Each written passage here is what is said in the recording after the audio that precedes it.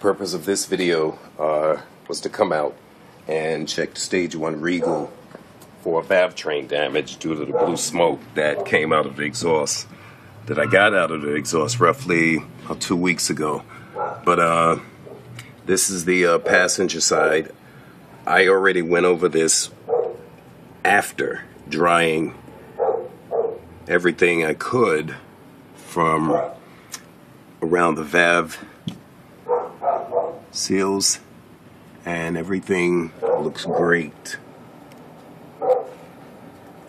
Again, this is the passenger side of the Stage-1 1973 Buick 455 V8.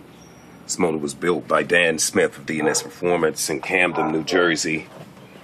And this engine's been through overheating to 240 degrees Fahrenheit, 250. Upper radiator hose has blown off due to this type clamp that Summit sells. Now, it doesn't fit securely over the neck of the Buick 455 intake, Elderbrock intake. So that's why that popped off, and the antifreeze went straight into the Rochester 820 CFM carburetor and destroyed my original MSD 6AL-2 two-step system. Now, this is the replacement. But anyway, thus far so good. Again, to stay focused, I have no Valvetrain damage. The blue smoke was indeed caused by the Harley 850 dumping extreme amounts of fuel into the block. Now, Momo of Momo Racing, all right, Mo of Momo Racing, and Tyrone of Pontiac Alley both told me they've had experiences where blue smoke has come out of their exhaust due to running rich, extremely rich. And also, last time I was out, I went over this Carter 110-gallon electric fuel pump I installed. Tyrone wired it, but I installed everything myself just to make sure the filter was not clogged. Took the filter out, everything is fine. Dual exhaust system. Grand National Posi rear 342 gears. And I need to add the airbag in the passenger side rear spring for traction, better traction.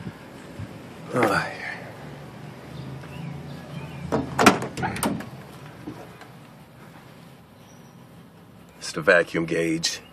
I feel I'm gonna start the car tomorrow, which should be Sunday. Now, this video should post maybe a week later due to I have no internet connection in the new apartment as of yet. But this is the line lock switch. I love the way it looks. I like the position of it.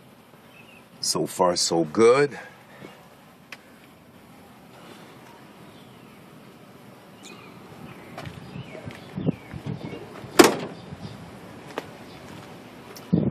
And I'm gonna, already called Napa in regards to the valve cover gaskets. Now, as we can see,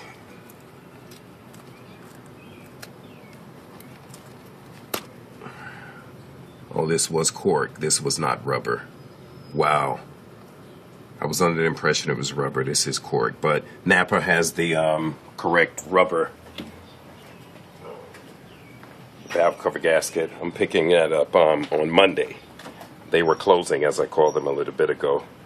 But yeah, rubber is way better than the cork. I was told by Steve and others that 11 Second Steve, who we're going to race, he has a Stage-1 87, I'm sorry, Stage-1 86 Regal, but he has the 87 header panel on it, like I do. Mine's an original 87. And Steve and I, we're going to race to see what's going on. Steve already knows what's going on. It's to stand corrected. I'm going to race Steve so I can see what's going on with my Regal, my Stage-1 Regal. Steve has already ran 1190s. He puts it in drive and lets it go. He does not shift. He lets the tranny do the work, as he stated. Steve's a very smart guy. And also, shout out to Eric. Eric came and got this distributor straight for me. I'm going to put the wires back under the upper radiator hose as I had it originally, but Eric got this straight for me. Those guys, Eric and Steve both, has helped me a lot. And so far so good. That's about it. Startup should be tomorrow. No, not tomorrow. As a matter of fact, I'm sorry. Startup should be Tuesday or Wednesday of next week after I get the valve cover gaskets.